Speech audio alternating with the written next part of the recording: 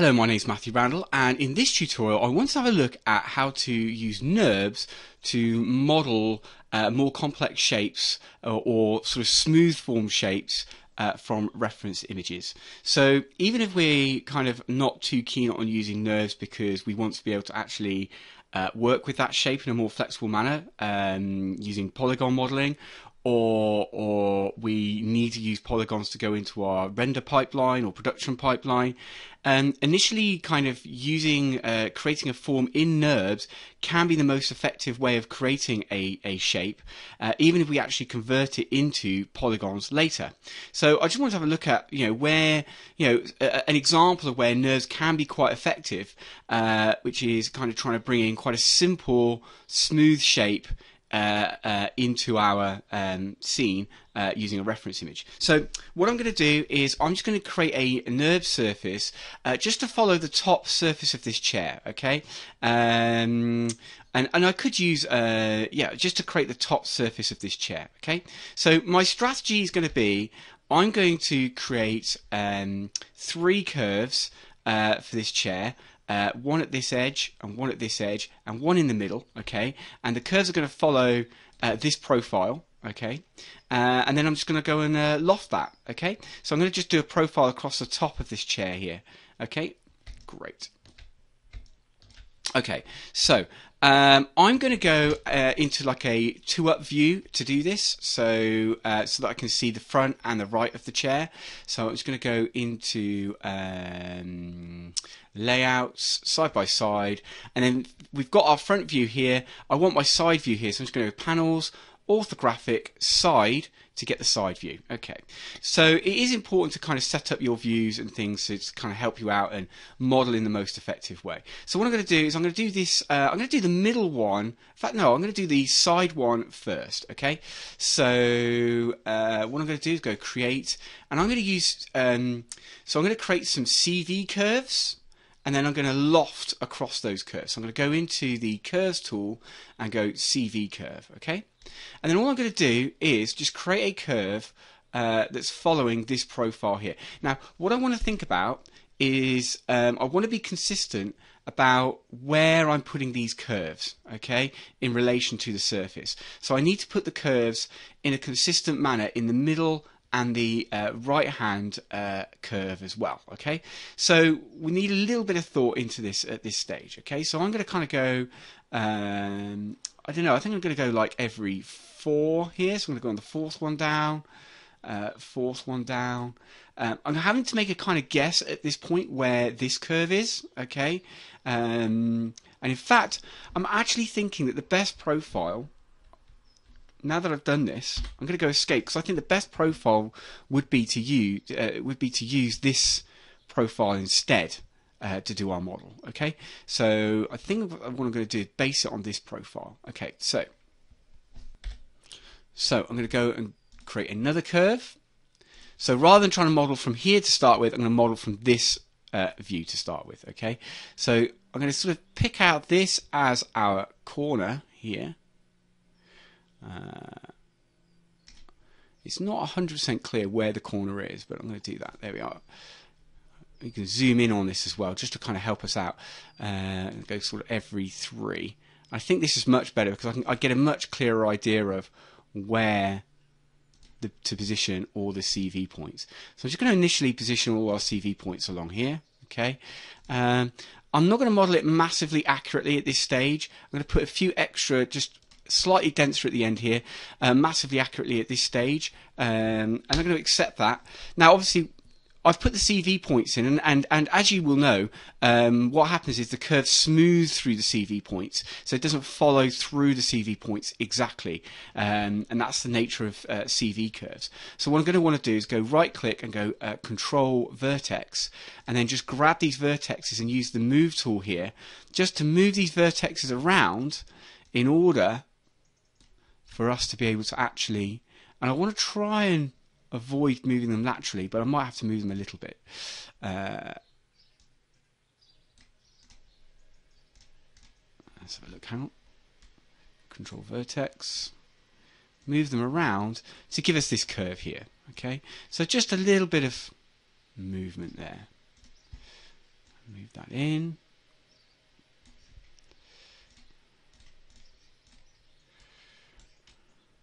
Okay. Sorry. Control vertex. Here we go.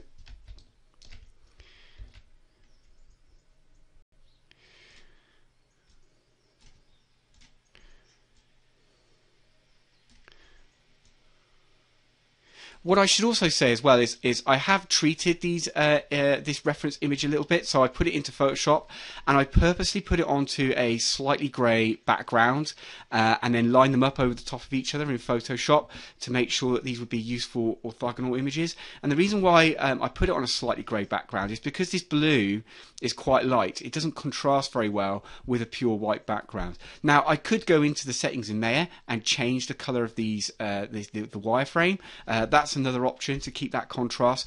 I've just chosen to just put a bit of grey on the background of my reference image.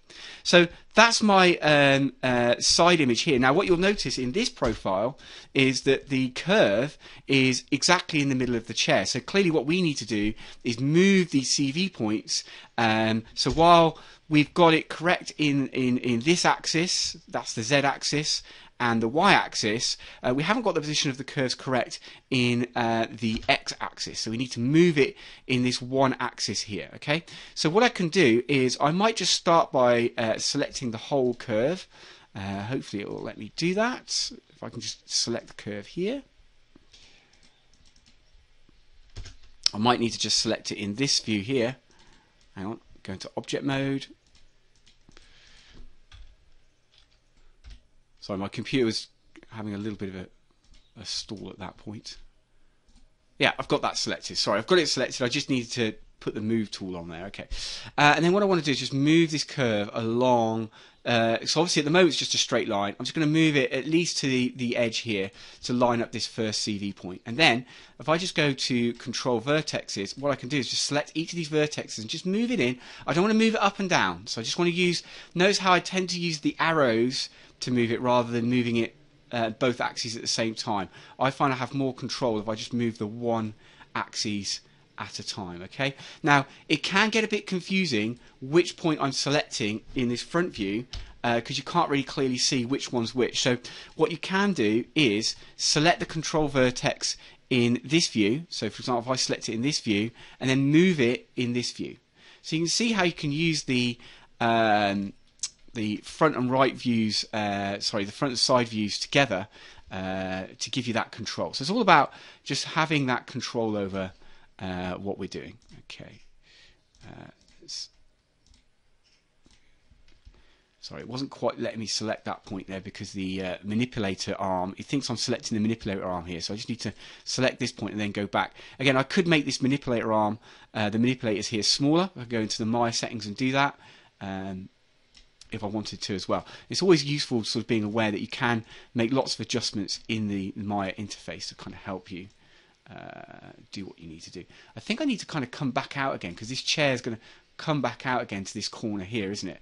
So I need to kind of come back out again and see what that looks like. Okay, so I've got this point here. Now it does seem to me that I've got this point a little bit too far out here. So what I'm going to do is just move that up a little bit. They don't quite marry up, so I'm going to have to just sort of eyeball this a little bit and kind of make a compromise. It's just where I've lined up the reference images. They're not 100% spot on.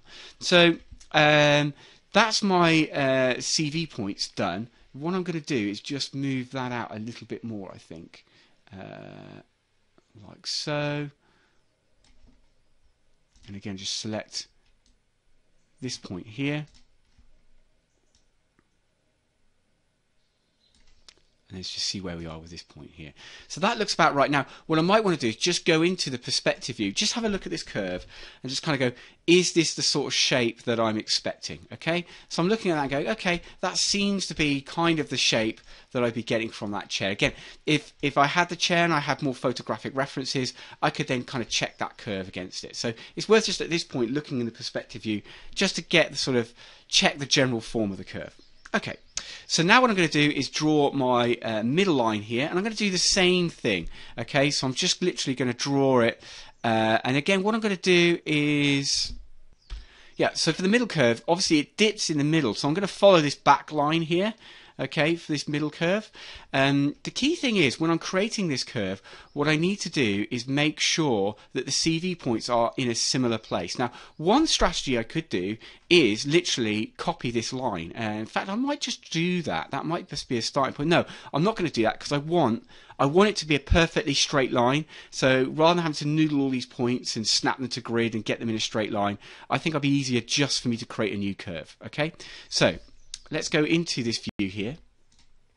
I'm going to go create curve tools, CV curves, and the key thing is that I put my vertexes in a similar position to the vertexes on this line. Okay, now Maya has just kindly switched those off for me. I'm going to just try and see if I can keep those viewable.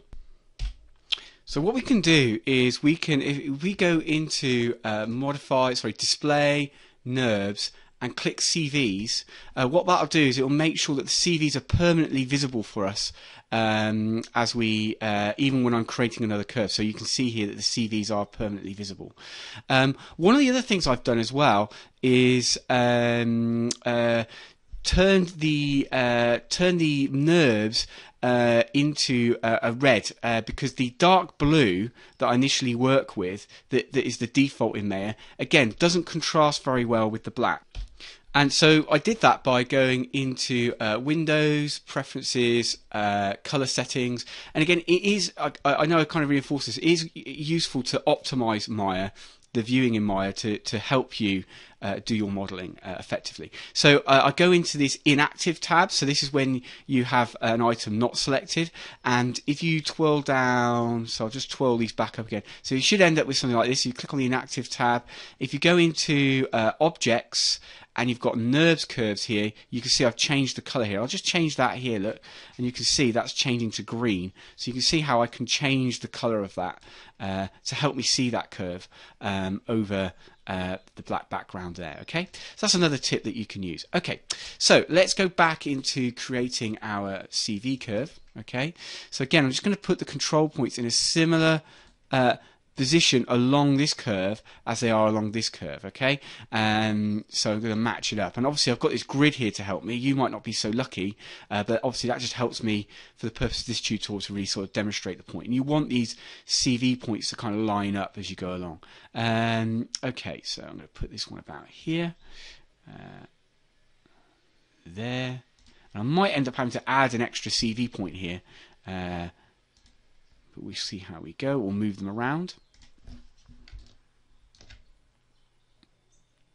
And again, we need to close the curve as well. So I'm probably going to go and put this CV point here, and what I want to do is I want the do I need to see? No, I don't need to do that. In fact, I'm just going to put that down to here. Okay, fine. Excellent. Okay, so there we are. Yeah, we don't need to close this curve because we're lofting. Okay, right. Okay, so the key thing is that we have the same number of CV points in similar positions on both curves. Okay, otherwise the process won't work. Again, what we're going to do is we're going to go into the CV points here. I'm going to go right click and go Control Vertexes, and I'm going to just refine the position of some of these vertexes, especially around here, to kind of make sure this is right. I think I want to turn the hull off if I can. If I can't, that's not a problem. Okay, let's try that again. I was going to select the. That's it. I just need to select the move tool. Okay, now it's all working for me. So, just going to refine where these points are. That's fine. So that's working quite well. I just need to move this CV point down a little bit in order to get this curve that I want here, and then move that up a little bit. Okay, excellent. And then this one I'm going to just move in a touch. Again, I might have to move that up just to help me get the shape of the line that I want, because this got a bit more of a curve in there. Okay, if I do this again, I might actually add another CV point in there, but I'm not going to do that right now. I'm going to leave that as it is. Okay, so now let's go to our front view. So perspective, sorry, orthographic front view. Okay, so with this selected, what I'm going to do is I want to move. So you can see that the CV curve is kind of way off to the side here. What I want to do is put this CV curve in the middle of this chair. Now, if I count these across, I think what we'll find is that the actual middle of the chair is in the middle of this. Sorry, in the middle of this set of cubes here, or yeah, in the middle of this grid bit here. And I want these CV curves to be just in a straight line as well, okay? In fact, sorry, I hadn't actually grabbed the curve. I grabbed the reference image, which is not what I wanted. So what I'm going to do is go back and just select the curve. Okay, here we go. And then go back into our front view. That makes much more sense where it is now. Okay, go back into our front view. Now I wonder if yeah, that's fine. So now what I want to do is a similar position, line up this curve here. And the key thing is I don't really want to mess with any of these lines. I want that to just be a straight line. Okay, so again, I'm just going to go back into my perspective view. Just check that that kind of looks right. Okay, so to me, that's kind of looking right. It's going to give me the form of the chair that I want. Okay. Great. Okay, so now what I'm going to do is I'm going to rather than build a separate curve here, what I'm going to do is mirror this curve. Okay, so again, if I just go into object mode and just select both of these curves, okay, and then I'm going to use I'm going to group them. So I'm just going to go edit. Group, okay, and if you ever need to access that group, then you can do that through the outliner. So here we have my group and the two curves that I created in that group, okay. And then what I'm going to do is I'm just going to duplicate this group, okay. So I'm going to go edit. I'm not going to use the just Control D. I'm going to use duplicate special, and I want to click on the options because what I want to do is not just duplicate it, but actually just mirror it. In this axis. So this axis, if we look down here, is the x-axis, okay, and I just want to mirror it in the x-axis. So if I put in minus 1, what will happen is it will mirror this in the x-axis for me, okay. So if I go duplicate special now, okay, what you'll find is it's duplicated it for me, okay, and mirrored it in the x-axis, okay. Now, it hasn't copied it exactly correctly, and the reason for that is because the anchor for this group is actually, slightly between the curves, and so you can kind of see it's duplicated it around this anchor. So what we're going to do is I'm going to go Control Z to undo that action. I'm going to move the anchor and then repeat the action, okay? So in order to move the anchor, I want to move the anchor onto, so it's in line with one of the control points along this curve. So it's in line with the curve, with the curve. So the easiest way to do that is to align it with one of the control points, okay? So if I select this icon here to snap it to the control points, okay? And then what I'm going to do is hold down D. So I'm going to hold down the D key, and you can see that the anchor changes when I do that.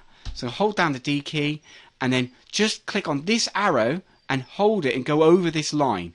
Okay, and it's going to snap to where that line is. It's going to be parallel to that line. Okay, I don't need it on the line. I just need it parallel to this line or over the top of this line in the x-axis. Okay, so now if I go apply, you'll see that it's duplicated it perfectly for me. So let's have a look in the front view form and see how this has worked. So if I go panels perspective, sorry, orthographic front, you can see. Yeah, so now it's duplicated that, and that's perfect. Great. So I'm happy with those curves. All we need to do now is loft those curves to create this chair. Okay, great. So what I'm going to do is just go into my perspectives, and what I'm going to do is just select the curves. So I do need to make sure I'm in object mode to do this. I think I am in object mode. Again, the fact that I've got the CVs turned on does make it a little bit confusing as to whether object mode is selected or not selected. Obviously, one of the things to be aware of is I do actually have a duplicate of this middle curve. Obviously, I needed to duplicate that in order to kind of make the mirror work. Or, to be fair, I could have just duplicated this. I could have just moved the anchor point of this curve to that line and then just duplicated the curve on its own, and I would have got the same result. So I didn't necessarily need to actually do the grouping in order to do this. But what I want to do is just delete one of these curves, and what I might do just for neatness is just reorganize, get rid of the groups just by middle dragging on this outliner. So again, if you're wondering what I'm looking at here, that's the Windows outliner to get this window, and I can go middle drag and move it out. So it's going to move all these curves out just because we don't really need to keep these groups. It was just there to help me do the duplicate. Okay, so there we are. And then what I'm going to do is select these curves, and they're all in nice order actually. Yeah. So select these curves and do a loft. I could have done the loft anyway, but it just means that I'm keeping my scene nice and neat this way, and that's really important to do as well. Okay, so I'm going to go surfaces, and I'm just going to click loft. Okay, and you'll see that we've lofted this surface here, and that's a really kind of good form of this seat, and it's a good kind of shape of this seat. And again, I can check that against my reference images. So I'm just going to go panel orthographic front. I'm just going to minimize the object view. If I check that against my references, that's great. This is just the seat cover here, and I'm really kind of happy how that's coming together. Yeah, I'm really happy how that's coming together. And if I go back into the perspective view, let's have a look at that. Yes, so I've got a nice natural form there, and again I could convert that into NURBs and continue working with that as well. If I wanted to, and I wanted more control over this form, what I could do is I could create CV curves going across the chair. Okay, I could create CV curves going across the chair. And especially at the front here, you know, that's kind of very straight, and that doesn't quite look right. And maybe you could argue that I think the top's okay, but the front's kind of a bit straight here. So I may not be 100% happy with that. So what I could do is I could create some CV curves going across the chair here to kind of define the form going across the chair, and then use bi-rails to actually use. So I'd use these curves here as rails, okay, and then use these curves going across the chair as projections going across the forms to project across the rail. Okay, and you can look at bi-rails in more detail, but that'd be a way of creating this with more control. Okay, using bi-rails.